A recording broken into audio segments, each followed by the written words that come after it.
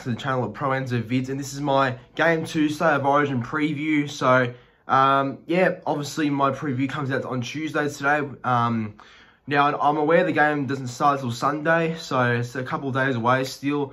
But because it's a lot happening this week with my schedule for YouTube, obviously, and there's a lot happening with rugby league-wise, yeah, might as well get it done now because obviously there's the international games that are starting, the ref round with, you know, New Zealand versus Tonga, Samoa versus Cook Islands, etc. So that whole tipping preview and where I go through every single game for there, they'll be out tomorrow for a full preview.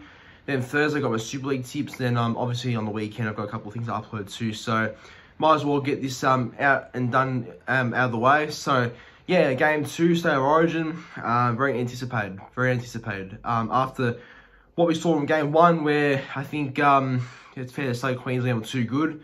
Winning 16 points to 10, and yeah, obviously that's not good for the Blues. Being at Optus Stadium and losing for the first time there to the Maroons since 2017, you know, it's obviously not a good thing to look back at since it was our home ground, and we've got a good advantage there. But it is what it is. That's the past now. It's only right for the Blues to turn it around and you know, sort of just forget what happened in Game 1 and go again in Game 2, because we've got another chance to sort of make it a decider for Game 3.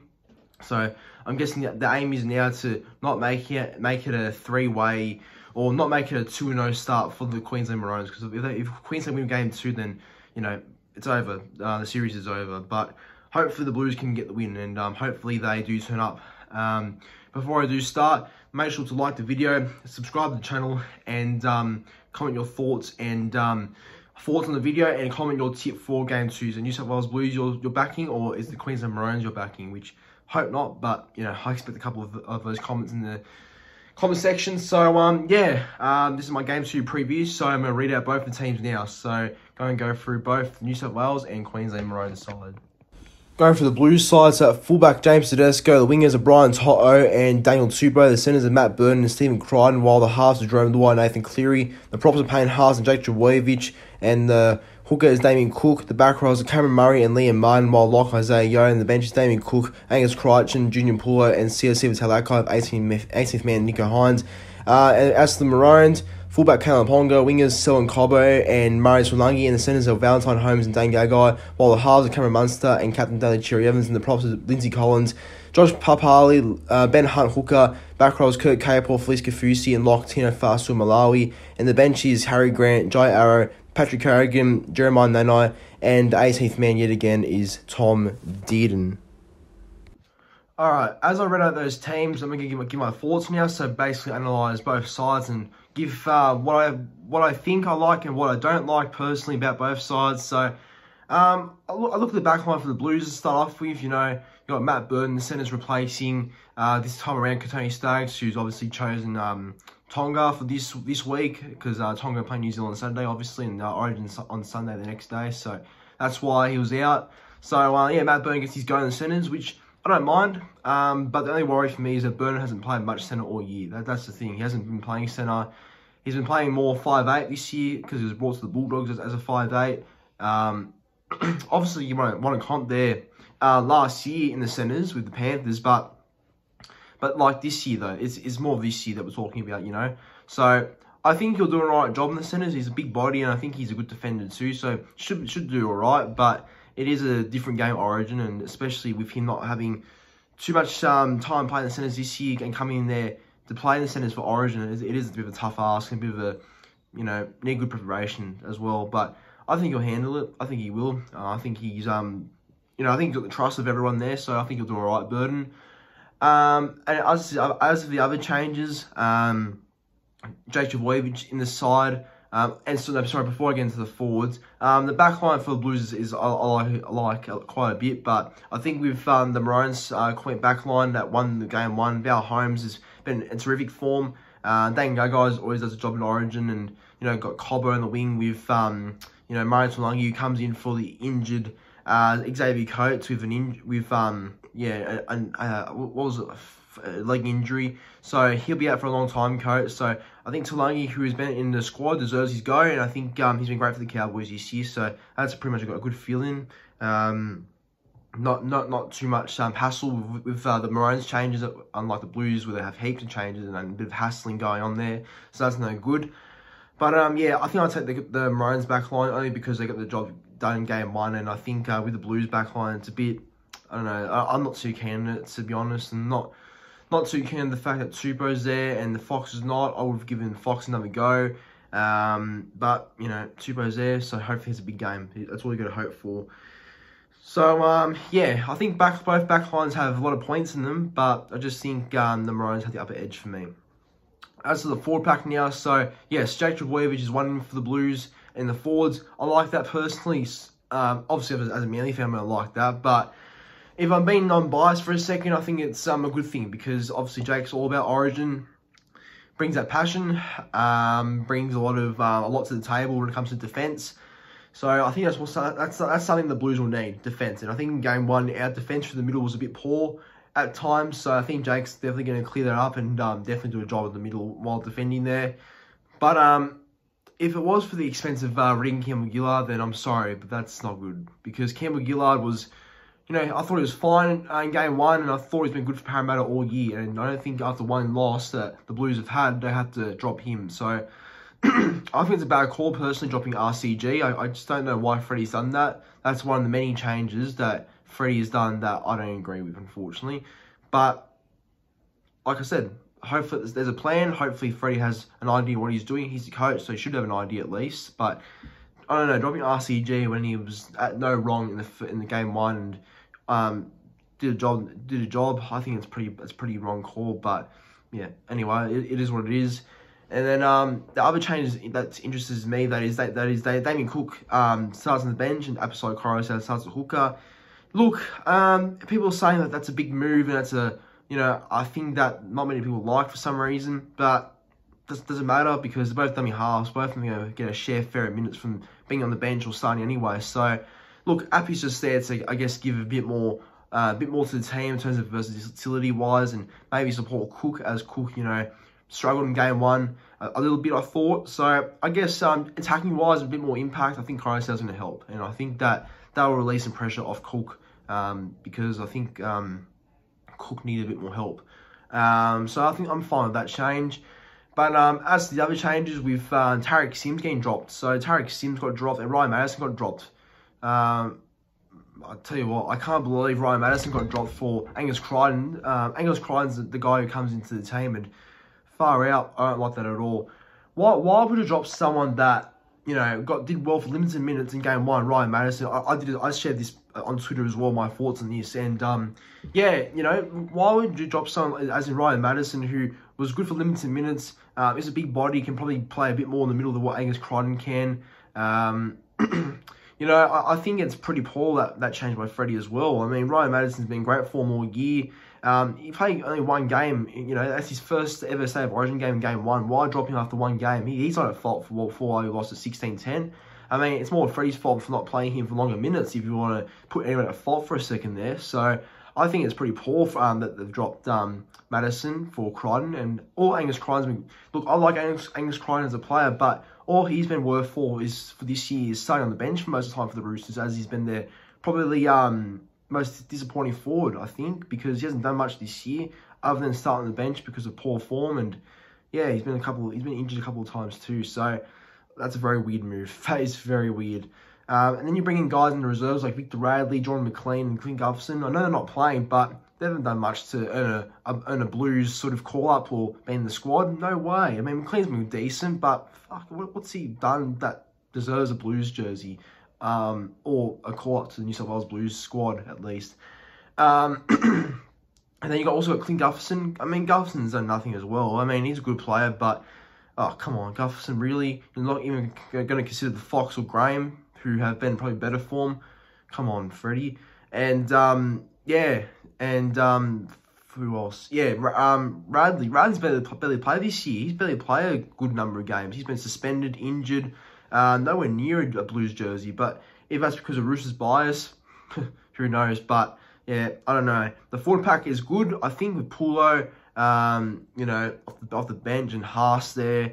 And I think it's a stronger looking one, but the Maroons one's pretty good as well. I know they've lost Ruben Cotter in the forwards, but When you have Papali, Tino, Carrigan, who was obviously one of the best players in game one, I think that's a pretty strong forward pack. And you know, the only change for them in the forward pack is that Jai Arrow comes in the team on the bench, so I think that's a pretty good thing. Arrow is obviously a solid player, and I think he'll do a job for the Maroons, and obviously he comes in for Ruben Cotter, I suppose, who's out with hamstring.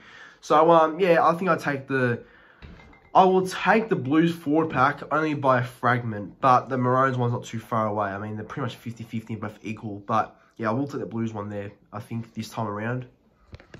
Now, onto the key talking points to me now. So this is basically where I talk about things I've heard during the week that are probably key to sort of mention and discuss about. So, yeah, there's three things, two things about the Blues I'm keen to talk about and discuss, whereas there's only one thing of the Maroons, as they're a bit more settled than what the Blues are, unfortunately. So, yeah, so look at the first one, Matt Burton in the centres, over Graham, over, I guess over Staggs, but Staggs is playing for Tonga, that's right, so that doesn't really count. But, yeah, it's more about whether Matt Burton was the right choice or not. And personally, I think he was. I think he is the right choice. I mean, we don't have much depth anyway, so that's probably why he has to play there. But as I said earlier, I don't want to repeat myself, I did say it earlier that, he hasn't been playing much centre this year. He's b'en brought to the Bulldogs as a 5'8", if that's where he's been predominantly playing. And like I said, he won a comp in the centres last year at the Panthers, right? But look, it's different playing in the centres in Origin when you haven't been playing in that role all season at club level. But then you go to rep level at Blues and he's all of a sudden a centre rather than 5'8". So that's the thing. And how he handles that, I hope he goes well. But again, people are saying that, Jack Wine's a big loss, which he is. And obviously that's why Burton's in, because he's a replacement for Jack Wine. So you've got to hope he does well. Talakai's there, which I don't like. He's a waste of space. Talakai has clocked off as a player. Or his form's clocked off a little bit, I should say. Not as a player, but his form's clocked off the past couple of weeks. Ever since that Manly game, or the game where Sharks played Broncos and he was up against Stags, and there was all that hype and talk around that. But ever since he got showed up by Stags, he hasn't done much, has he? So people are saying that he should have started in the centres, which I don't agree with at all. I personally, would disregard any talk like that, because I don't think Talakai is, the right option to start in the centres. I don't think he's that reliable, because his form hasn't been consistent. So why pick an inconsistent player in the starting side? You know what I mean? There was Campbell Graham. I would have picked Campbell Graham. I would have definitely had him there. I think Campbell Graham has been solid for the Rabbitohs all year. I know Souths have been a little bit up and down in terms of form, but he's been one of the more better players in my opinion. He's definitely given it a go. He's definitely looked very solid there. Defensively, he's pretty good, and in attack, he's pretty strong as well. So I don't know why Freddie didn't really discuss him too much. Maybe they did, but didn't pick him for some reason. But oh well. Matt Burns is starting centre now, so all you're going to hope for is that he does well for us Blues. And now on to the next one. This one's about Ryan Madison and Regan Campbell-Gillard both getting dropped, which I think is a terrible call. Starting with Campbell-Gillard, well, I said this as well. Campbell-Gillard is obviously a very, very good player. Great for the Eels this year, and just returning to the Blues this year after a couple of years, already gets dropped. And I can't believe that, because I think he's been great for the Blues every time he's played. I mean, it's one game. Like, this is the same with Madison as well. One game they come in, but then they both get dropped the next week. You can't blame them for the loss. It was more of a half sort of thing on why he lost. I mean, Luai Cleary didn't really stand up, or especially Cleary as a halfback. And, obviously the forwards weren't too great, but I think, I'd be taking more aim at probably guys like Haas and all that, and probably Cook as well, for not laying a platform basically in the forwards. And I think Madison, I mean, before I get into Madison, this is about Campbell-Gillard quickly. I think Campbell-Gillard was hard done by. I think he did nothing wrong to lose his spot. I thought he had a solid opening game one, and I thought he did a good job. So for Freddie to drop him, I think it's a poor call in my opinion. I definitely would have given Campbell-Gillard more of a go and more opportunity in game two, but he's not there anymore. Replacing him up front is Jake Trbojevic, which I think is a tough call, because Jake hasn't been great this year, but he is someone that does a job, someone that brings a lot of passion to the State of Origin, or Blues side, I should say, and brings a lot to the Origin arena. So I like how he's there, but definitely would have had him on the bench instead, in my opinion. On the bench instead of Angus Crichton, that's for sure. But now Ryan Madison, yeah, look, Ryan Madison is the exact same. He played well with limited minutes. I mean, it's not his fault that you know, he couldn't play much more minutes. You know, like I said before, it's more Freddie's fault more than anything, because Freddie should have definitely played him for much longer. Then you would have got a better indication whether he should have stayed for next game or not. So I think Ryan Madison dropped a very stupid call too. I don't want to ramble on too much, because I've already said this as well with Angus Crichton. You know, all he's done this year has been benched by the Roosters, and you know that's bringing him in after poor form after the Roosters this year. Very, very stupid in my opinion. But yeah, it's one of the many changes that Freddie's done for game 2 that had looked really bad. I mean, bring Radley, Talakai in. Don't like that. I know Radley's not even playing, but in the reserves still, what's he done to get in the reserves? He hasn't barely played this year. You know, Jordan McLean's solid, but nowhere near a Blues jumper. Far out. We'll get mentioned the Blues sort of squad. So yeah, it's confusing what Freddie's done, but look, it is what it is. He's done it, and hopefully it works down the end. And as for the last one, Murray Taulagi coming in for the Maroons. Yes, look, there's not too many talking points for the Maroons. I mean, what it is Ruben Cotter's obviously the big one with his loss, because he was obviously one of their best players in game 1. I guess losing him's going to lessen the impact on the forwards a bit, but I think the other one I'm going to talk about is how big of a loss Coates is now. Now, he's not a big loss, okay? He's not a big loss. I don't mean it as a terrible loss, but I guess just stability on the wing, because he's been there. He's been there for quite a while on the wing. For a couple of years now, he's stayed there. I mean, for a good 2 years, he's been consistent staying on the wing for the Maroons. But Taulagi, a very good player. Definitely his breakout year this year for the Cowboys, scoring a lot more tries, looking more of a stronger winger than what he was the past couple of years. And I think he's starting to find his feet in first grade, and you know, as a player in general.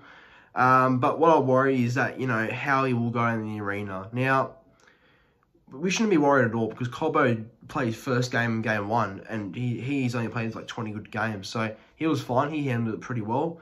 But I just think for Taulagi, you know, there's a lot of pressure. You know what I mean? Like, there's a lot of pressure, because this is a game where they could close it out, and make sure that they, I guess, win the series for this year, which I hope not. But it is a real opportunity to win it this year, especially with how we've lined up. It's not as great, so I think for Taulagi, you know, it's going to be tough, because he's versing Daniel Tupou on that side. And I think, you know, when you look at Coates and Tupou, it's a bit more of a better battle, because both of them can jump and both of them are a bit more taller. But as for Taulagi, he's a bit more of a shorter sort of winger, but he's strong though. So that'll be an interesting battle, and I have no doubt that they'll target that side of Taulagi up against Tupou, because Tupou is obviously got the height advantage and everything like that. So hopefully Taulagi handles the pressure for his sake, but for Queensland's sake, no. But that's my key talking points there. Alright, on to the final segment now of the preview. This is my tip and prediction for the game. So basically my tip for the match, who I'm tipping to win, and my predictions are just based on first try scorer, anytime try scorer, and basically just who I think man of the match will be. So my tip for the game, yes, it's obviously very tempting to tip the Blues, because I obviously support them, and I want to tip them, because you know, if I don't for a second time in a row, it's going to look bad. But I can't see how or where we'll go with this side, because all these changes, right, they don't make sense, most of them. And I think Freddie's losing the plot with what he's doing. I just don't think that this team can back up in anything. You know, I hope and I know that they will probably turn up in game 2, because hopefully they realise their mistakes from game 1 and turn up in game 2. But I also know that they probably will be a better side. So, but so will Queensland. They'll know that they have to go again in game 2 and definitely back up that win, and not slack off for another time. But yeah, but my tip for the game, unfortunately, I'm going to go Maroons here. I think the Maroons are going to be a bit too strong. They beat us last time for the 4-pack in the middle, and Munster, Holmes, you know, basically them carve us up, and you know, Cherry Evans and Ponga were pretty good too. So I expect them to sort of just put another masterclass in Perth, and I think the Blues will come close, but not close enough, because I think what the stability of the team looks like and what Freddie's doing just doesn't seem right in my opinion. So I think Queensland will be a bit too strong. I'm going to go Queensland probably by 6 points. So I'm going to go with a scoreline of Queensland 20, Queensland 20, Blues 14 by 6 points. And my first try score is going to be a winger this time. And I think the Blues will score first. I'm pretty confident the Blues will score first yet again. And I think it'll be through Brian Toto on the wing. I think he'll score a try. And then my anytime try scorer, I think Munster will score a try, and I think I like for the Blues like a forward scoring, and I think Murray will score a try. I think he got one game one, and he'll get another one game two, I predict. Yeah, obviously my first try will score Brian Toto, and I think the fullback will score two for the Maroons. I think Ponga's going to score a try, and I like Colbo for his first try too, and one more for Blues. I think the centre will score, and I think that would be Matt Burnham debut. I think Matt Burnham will score a try and debut. I just see him going for making a nice run for a hole and scoring, but we'll see. I think at least one of the centres will score, either him or Crichton will score. One of them will score. I'm guaranteeing it. But anyway, and my man of the match for the game, well, I tip Queensland's win, unfortunately. So I think the man of the match is going to be Ponga. I expect Ponga to have a big game in game two, and I think he's going to get a couple of tries and score a try himself. So I'm going to go Ponga for man of the match. But anyway, everyone, that's my game two State of Origin preview for 2022 in Optus Stadium at Perth. Thanks for watching. Make sure to like the video, subscribe to the channel, and comment your tip for the game. Go the Blues!